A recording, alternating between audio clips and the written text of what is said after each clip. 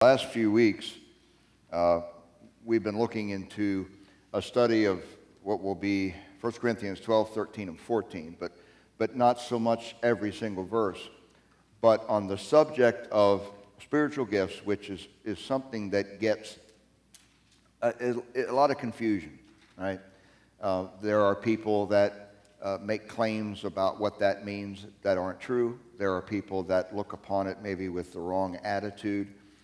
And we wanted to try to dispel some of the myths, and we wanted to make sure that when we approach this very sacred subject, that we do so in the right attitude. So the first week, we actually looked at chapter 13. And we know that as the love chapter. We hear it a lot at weddings. And it might be okay at weddings, but really, it's not about that kind of love. It's about love for one another as we work together, using the gifts that God has given us in the church. 12, 13, and 14 of 1 Corinthians is primarily about what goes on when we meet together. Now, granted, this whole sitting in a room with pews looking one way, that's something we came up with. But that's okay. It's a way that we managed to do it. We can't worship, right? We've covered that as well, and we will cover that some more. However, when we meet together, when we worship together, when we study the Word together, when we experience the supernatural together, we have to have the right motives, the right heart, the right attitude. So we started off with it's all about love. It's all about love. It's love for one another, and it's love for those who are in the world who are lost.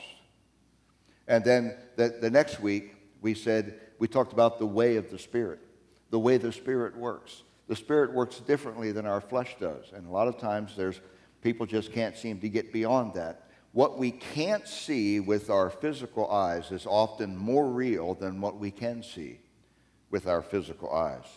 And at the same time, we have to recognize that there are a lot of spirits that have gone out into the world, and not all of them are holy.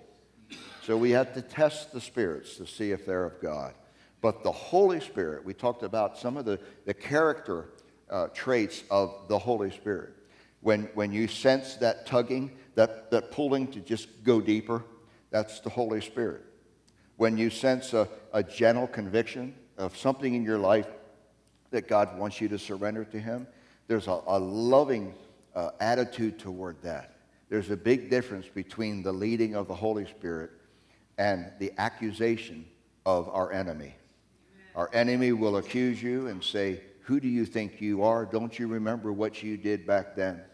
And if that back then has been taken care of by the blood of Jesus, the Holy Spirit's never going to accuse you of something that's under the blood of Jesus. So we have to recognize, too, if it's that you're worthless and you'll never amount to anything, that is not coming from your Holy Spirit. That does not match His character and nature. So when we understand the way of the Spirit, we get used to the way that the Holy Spirit does what He does. He does so without rank. He does so without singling out a favorite. When God uses us in spiritual things, we're not better than someone who's used in a different way. Right? A lot of the problem that the Corinthians had is that they were being used in the manifestation gifts of the Holy Spirit. We call them manifestation gifts because they translate into the physical. What we heard this morning, a message in tongues, interpretation of tongues. Two of the manifestation gifts, because they manifest before us. Our physical senses recognize that something is going on. They're not necessarily resident gifts. We can't say that a person who is used in those is someone who says, "I have this gift." Well, they don't have that gift. They're being used in the gift. And they may never be used in it again, but yet again they might, right? We don't possess these things. We are privileged to be able to be used in them. So we approach them very prayerfully, and we approach it very cautiously, but yet we don't have to live in fear that somehow we're going to mess something up either. That keeps people back sometimes from stepping forward in faith and allowing God to use them. So today, I want to talk about something else in this, and that is, in case you didn't know it, people are different. Have you noticed that? People are different. We're all a little different. You know, have you ever said about somebody, yeah, he looks at life a little differently. Well, he probably thinks you're weird too. Right? So different isn't necessarily wrong. It's just different. Now, that, of course, is within biblical confines, right? Our world today says that, don't judge me, I'm just being different. Well, there are some things God's already judged. So we don't judge, but he already has. And so there are biblical parameters to this. But we can really get caught up in things that aren't written in here, but that we've done in here for a long time. And when someone does it different, ooh, that's weird. Well, maybe not. Maybe not. Maybe we get so accustomed to the way we do things and the way we do church. I guarantee you, I've been to thousands of churches. There are more church splits and fights over stuff that isn't in here than there are about things that are in here. Everybody knows you don't do that in church. Everybody knows you do. Where? Tell me. Come on. Help me out. It's not there. But we hold that personal religion very closely. You know, sometimes it's the length of the service or the type of the songs or whatever it may be. And you'll have camps that are just absolutely committed. It's got to be in here. The order of service, right? That's why we don't do anything ever the same way week after week, because I refuse to get into a rut. So different isn't necessarily wrong. It's just different. And within the confines of biblical truth, difference should be celebrated. Difference should be, we should get excited about the fact that we're all different. I mean, you know, take a look around. We're all different. We look different. There are different things that float our boats. There are different things that we get passionate about. There are different ways that we put ministry, put feet and hands onto ministry. And we should celebrate that.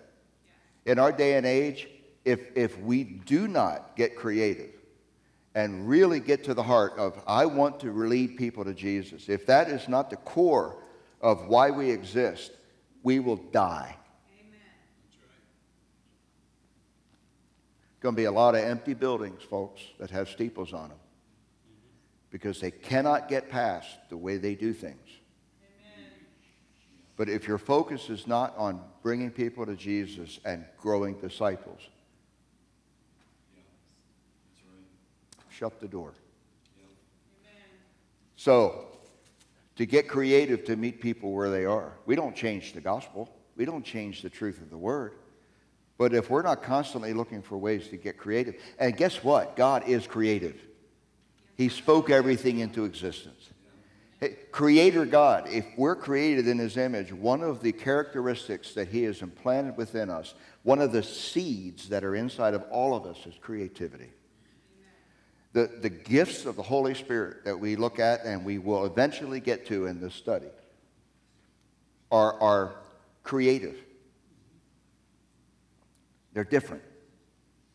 They are given to and allowed, people are allowed to work in them and through them in ways that are definitely creative, beyond anything they ever thought they had. So we talked a lot about some volunteers this morning. We got volunteers for Blast. We need volunteers for the tent meeting. We need volunteers for Rural Rangers. That's not just to keep you busy, and we don't want to wear anybody out, but different strokes for different folks. Some of you are going to be called to one thing and not to the other. The idea is that we're all working together. And sometimes you have to just say, you know what, there's something in me that is saying, you know what, I think God's asking me to do that, but no way in my mind can I imagine myself doing it. Well, maybe He wants to work through you, and He wants to stretch you, and He wants to make you uncomfortable, not because He doesn't like you, but because He wants to grow you. Amen. Yes. Take some risk. Take some risk in your life. It's worth it. You know? we can get really comfortable. I mean, I'm glad we have air conditioning in here and nice, comfortable, bright orange pews. And I'm glad we have a sound system, and I'm glad we do streaming and all of those nice things that make it convenient for people who can be here and people who can't.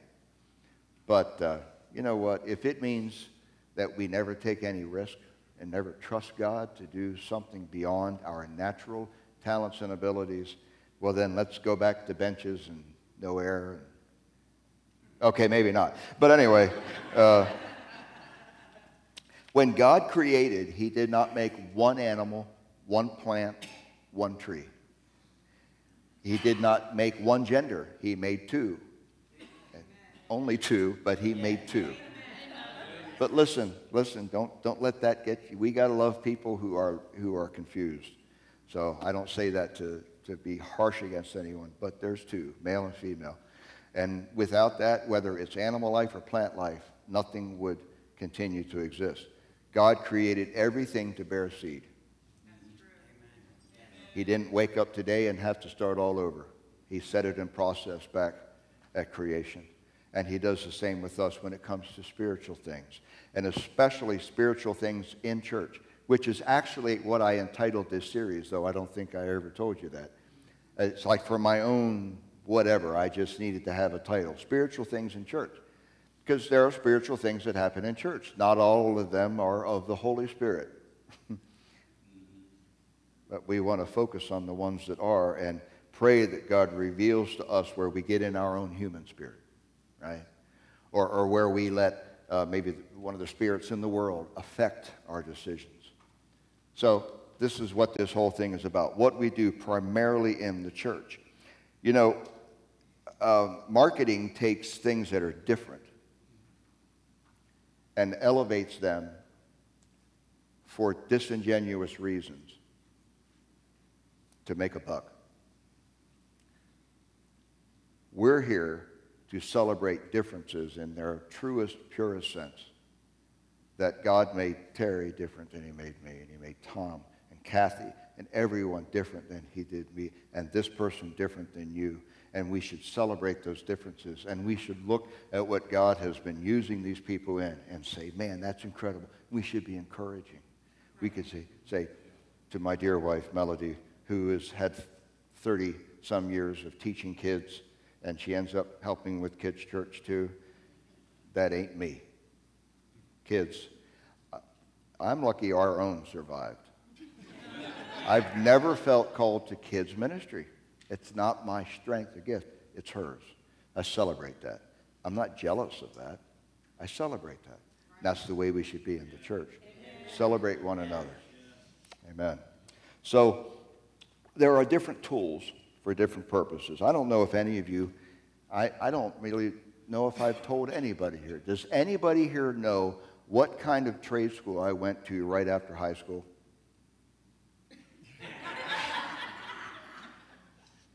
Jared, you'll get a kick out of this. I went to auto body, and I worked in a body shop, and there were tools. These are almost antiques now, which really makes me feel bad. So they're both hammers, right? They're both body hammers, but they're different for different things. You can see which one I use the most because it's all wrapped with tape. And one of the first things they told us is you never use a hammer from the back. You use a dolly from the back, and you tap on the front, right?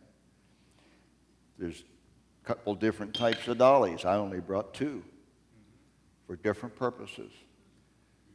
They're all tools. They're both dollies. Those are both hammers, but they're different. And you know what? God thinks of us a lot more highly than he thinks of hammers and dollies. But he is still going to equip us for the work that he's called us to do. We're not on our own to come up with the tools. He's going to, yeah, thank goodness is right. He's going to equip us with what he wants to do. And since each of us here are more important to God than just the tools he uses in, we also have to realize that in the hands of a master craftsman, wow, something beautiful can come. Yes. You ever see somebody that took a ball-peen hammer and tried to pound out the dent in their fender? Looks pretty rough. But when a master craftsman, now they do paintless repair. They have so many techniques, different kinds of glue, and they'll a lot of times be able to fix your car without even grinding the paint off. 1 Corinthians 12. We're at today verses 4 through 6. Now, last week we did 1 through 3. I'm really not going to do every single verse through the series, but these are introductory verses, so they carry a lot of weight. And a lot of times we'll read the beginning of one of the epistles, and we'll see in the introductions, and we're tempted to skip past the introductions, but a lot of times there's so much meat in the introductions. So obviously when Paul wrote this letter to the Corinthians, he did not write it in chapter and verse, but many years later, the people that did separate this into chapter and verse tried to find out where there was kind of not so much a new thought, but a different thought. So that's why it's important to look at the beginning of the chapters a lot of times to kind of get some frame of reference. We did that last week with verses 1 to 3 and used the ESV last week, I believe. And this week I'm using the New Living Translation. And this whole chapter is about manifestation gifts, and I already told you why we call it that, because these are gifts that manifest, the Holy Spirit manifests through us. A lot of times they're momentary, not necessarily resident. We've got some other lists in Romans 12 and Ephesians 4. Some of them are more resident gifts, especially the Ephesians 4 gifts to the church, right? The pastor, the teacher, the evangelist, the prophet, and the apostle.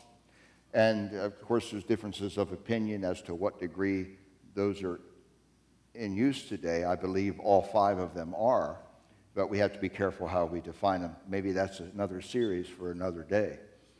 But those gifts to the church in the forms of people, they generally seem to possess or at least be used in those gifts on a regular basis. But these manifestation gifts are a little different. And as I pointed out before, the believers, the young believers in the church in Corinth, this was not written to defend the use of these gifts. Not at all. We look at it as a list. Well, these 9 gifts, these are the 9 manifestation gifts of the Holy Spirit. Well, who says there's not 10 or 11? And it's not really to prove their existence, although we have used it that way, especially as Pentecostals. But when Paul was writing it, he wasn't writing to prove their existence. He was saying, when this happens, here's how you should do it. They had a problem. They were immature. They were coming out of, a lot of them, out of paganism. And they've been set free. They were truly born again. And the Holy Spirit was at work in them. But yet they had some problems with morality that they had not yet learned. So it wasn't corrective in that they were saying there is no such thing as these manifestation gifts. Not at all. They were being used in them, but their lives weren't matching up. And sometimes the way they were using them or being used in them, they added flesh to it, and it created all kinds of problems in the church. So they were immature. It also is hope for us. If you think that you're not quite spiritual enough to be used in this way, here's proof that you are. If you're born again, if you've been changed, right? If you're a new creation, then you're eligible for God to use you if you're willing. That doesn't mean live any way you want. I mean, we teach holiness as well. And this is what Paul was teaching them in so many cases. Get your heart right. That's why I've taken so much time before we even get to these gifts to cover this, so we have the right attitude when we approach them. So let's look at this here. 1 Corinthians 12, 4 to 6. There are different kinds of spiritual gifts, but the same Spirit is the source of them all. There are different kinds of service, but we serve the same Lord. God works in different ways, but it is the same God who does the work in all of us. Same. The same, but different. When he says different spiritual gifts here, the term spiritual gifts is charisma. We think of someone who's charismatic, or a charismatic movement, or a charismatic church where you expect to see the gifts. and we think of charismata as the supernatural gifts, but really what it means is grace. Grace. And I want this to sink in for a little bit.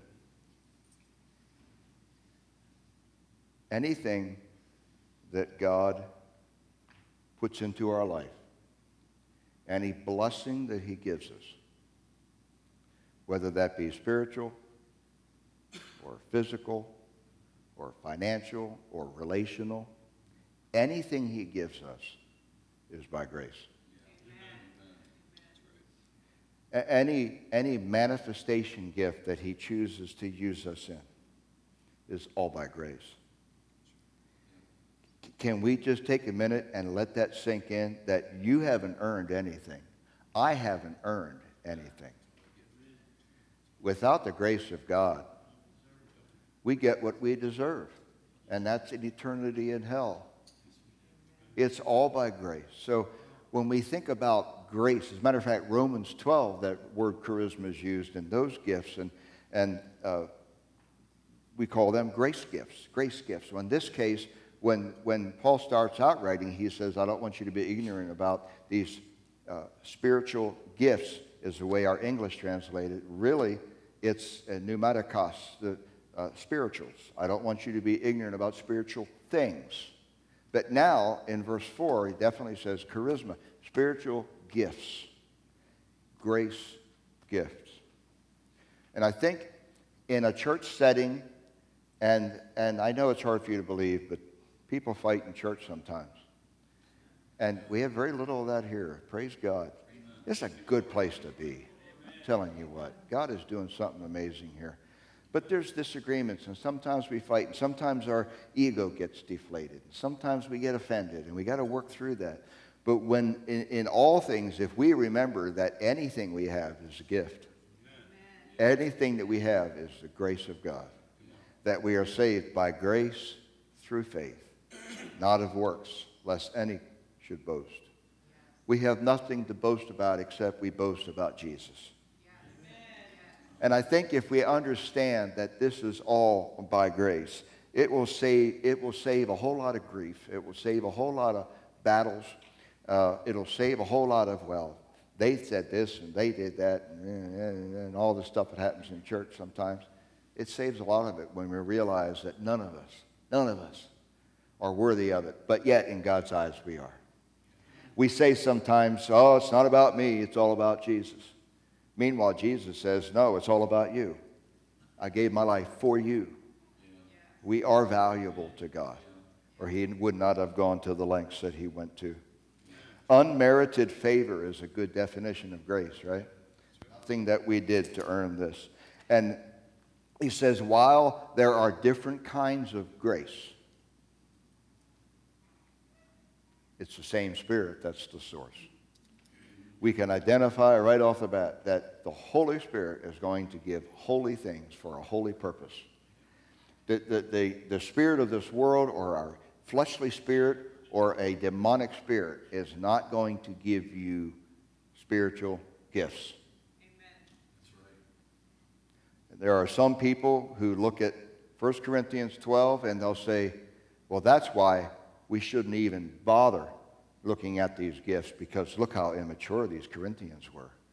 They had one guy living in sin with his stepmother, and Paul basically said, what, are you stupid? Right? Fix this. But they'll look at that and say, see, they weren't even following Jesus, so we shouldn't even do this. No, it misses the whole point. What it says is that a reborn spirit is the qualification for God to give you gifts. And just because some people here and people throughout history have misused it or come into it with the wrong attitude doesn't mean we should not seek the deeper things of God. Different types of service. I love that. Service. We think about what we may want to call the practical gifts of the Spirit. A gift of administration.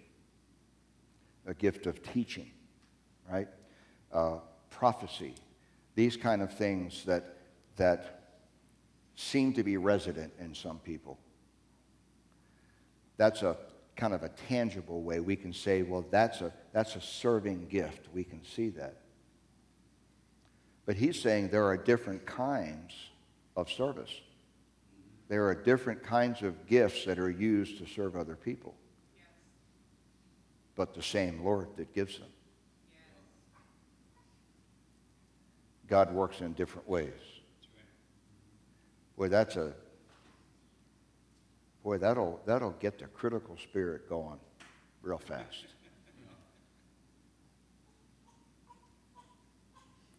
We have a guest evangelist coming in 2 weeks who's a little more excitable than I am.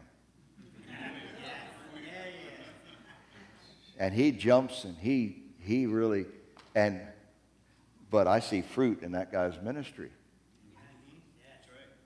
But the critical spirit says, well, that isn't right. I don't understand that. So because I don't understand it, I'm going to say it's wrong. God works in different ways. But it's the same God who does the work in, what's the next word? All. All of us. Us meaning believers in Jesus Christ. God works in different ways. Stop putting him in a box. The fear that you have, if you hear somebody say, don't put God in a box, is you know what some people in the world will say? They'll attribute all kinds of demonic stuff to God. And you say, well, I don't want to do that. Well, I don't want you to do that either. But I don't want you to put him in your religious box either. The more you know this, the less you create boxes. The more you read and study and ask the Holy Spirit to explain his word, the less your critical spirit rises up. When you see something a little different, be on guard for things that are not biblical. But don't let that critical spirit come up and condemn something that God is doing only because he's doing it a little differently than you would.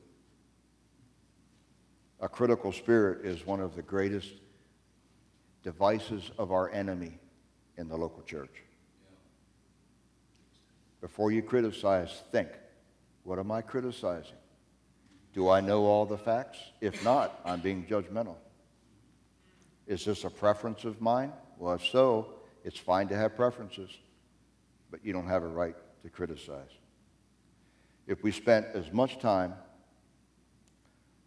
on discerning the spirits as we do on giving heed to a critical spirit, the church is as a broad term, the church would be in a much better condition. I like it when he says there's different types of service. I believe it's the NAS, at least, that's one that says different types of ministries. Diakonos, we get the word deacon, serve, one who serves. We have deacon boards in churches. They're there to serve. A pastor is there to serve. People who are greeting people at the door are there to serve. There are different types of service, but the same Lord. Do you see also how he phrased this? He gave equal mention to all three parts of the Godhead. He said there are different kinds of spiritual gifts, but the same Spirit, pneuma, meaning the Holy Spirit, is the source of them all. So if we are seeking to be used by God in spiritual things, we need to not necessarily seek those particular gifts, but seek the Holy Spirit who gives them. Then he says there are different types of service, but we serve the same Lord, Kurios. We refer to Jesus as Lord. Christ came to serve, didn't he? God works in different ways, but it is the same God who does the work in all of us. Father, Son, Holy Spirit, all represented in this short passage of Scripture. He does it all. Variety of effects, the New American Standard says, for different ways. A variety of effect. The same God who does the work in all of us, and that means all of us. I don't care what translation you look at, it means all of us. It means every believer in Jesus Christ is a candidate for the supernatural to happen in and through their lives. Not for their own credit, not for their own glory, not for trophies we put on a shelf, but for the honor and glory of God and for the benefit of other people, both in the church and out of the church. I don't understand how all this works, and I've been following Jesus for a long time. I've been preaching about Jesus and the Holy Spirit and the gifts for a long time, and I still don't understand it. There are some things that happen, and it's almost like, where is this coming from? I didn't expect that to come from. God is in his heaven. He does as he pleases. Amen.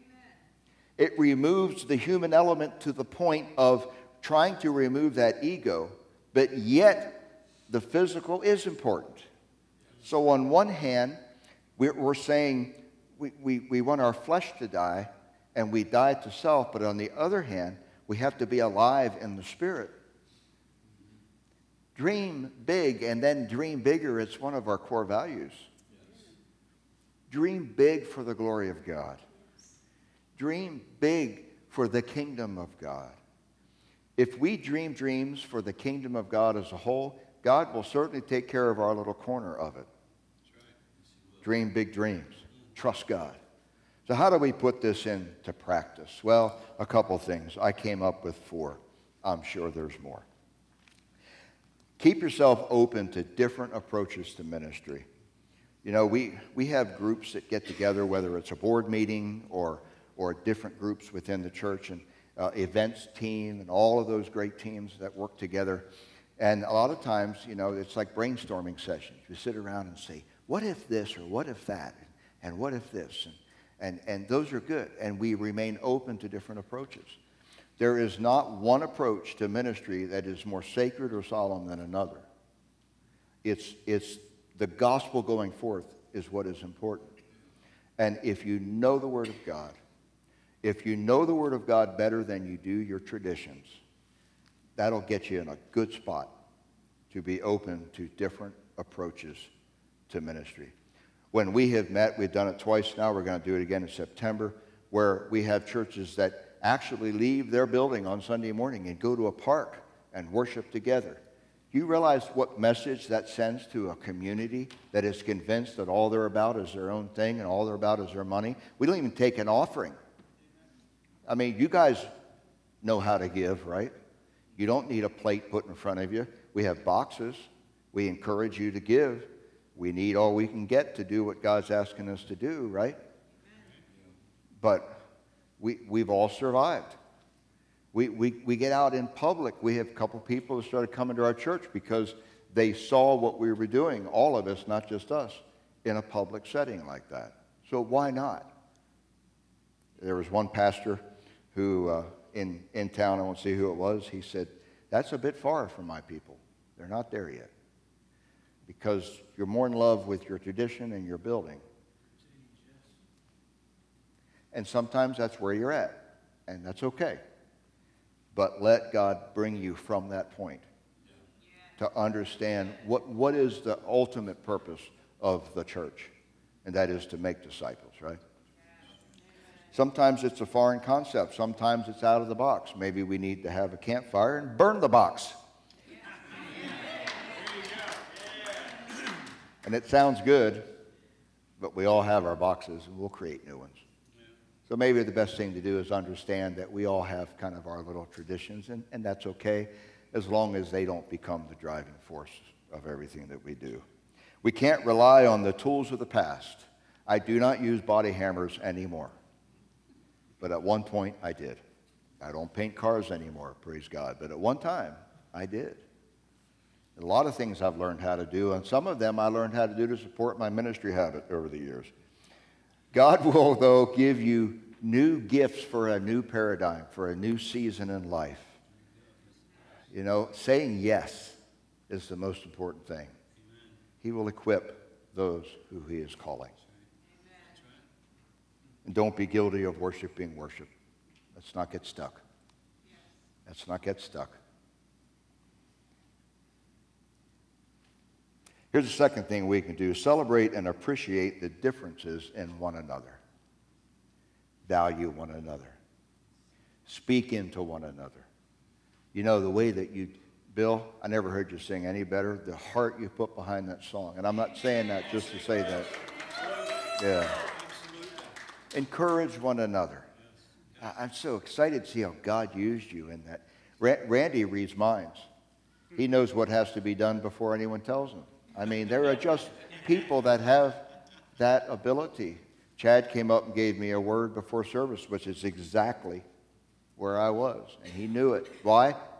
Is it because he's so smart? No, it's because he allows the Holy Spirit to work through him. Amen. So we celebrate our differences, right?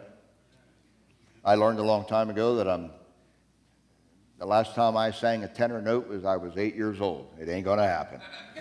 But I've sung all my life, and I've adjusted. So we celebrate our differences. Esteem others higher than yourselves. It's a good practice. That's also Pauline, Philippians 2:3, when he says, here's what you should do in the church. Consider other people more than you consider yourself. Amen. Go ahead and be willing to take a back seat to somebody else. Because if you do that, don't worry, you'll be covered. Huh? You'll be covered. Resist the urge to criticize what you don't understand. Resist the urge to criticize what you don't understand. Oh, social media. Every time something happens, there's all the detractors. Everybody is the expert, armchair quarterbacks. One of the negatives of social media, there are positives, but one of the negatives, everybody's so critical. Resist that urge to have a critical spirit of things that you don't understand. I saw a meme the other day that said, as Christians, we can't make a difference unless we are different. Amen. We need to be different than the world, right? That speaks to sanctification, and a life set apart from the world doesn't mean we hide out from the world. It just means that we do things differently than the world does. But it also means if we each individually have to be different, because we each have different people in different areas that we can really minister to people. The third thing is seek the Holy Spirit and expect the gifts. Seek the Holy Spirit. Seek God and coming to Him saying, I know it's all grace. I know I'm not earning this, but God, I want to be used, and I want to go deeper. I want to experience it. You know, read some of these writers from the last couple hundred years giving their accounts of the experiences they had. And we talk to people in this church, and we give testimony to these incredible experiences and how I never thought I'd be doing this, but now God has me doing this. Those are great testimonies. And it doesn't come with a lackadaisical attitude toward spiritual things. We have to be seeking the Holy Spirit and expect the gifts. Expect, fully expect. We don't have to name which one. That's not our place. Seek the Holy Spirit and expect the gifts. Make a conscious decision to be in tune with heaven. In tune with heaven. That's through holy living. It's through right priorities. It's through biblical attitudes. Here's the fourth thing we can do. Embrace the uniqueness. Embrace the difference that God has designed in His prized creation, right? We're the ones at which He said on the sixth day, and He saw that it was very good. We were designed perfect. Didn't take us long to wreck our record. But it wasn't God's fault. He created us very good. And embrace the uniqueness that He's built into each of us. We look different. We're different sizes and shapes and colors, and we're different sounds and different abilities and different skills, different passions. Embrace that uniqueness. And embrace the all of verse 6. God works in different ways, but it is the same God who does the work in all of us. Let's embrace that all. Let's dare to dream. Let's dare to expect God to do something magnificent in and through us. And let's determine ahead of time that he gets all the glory when that happens.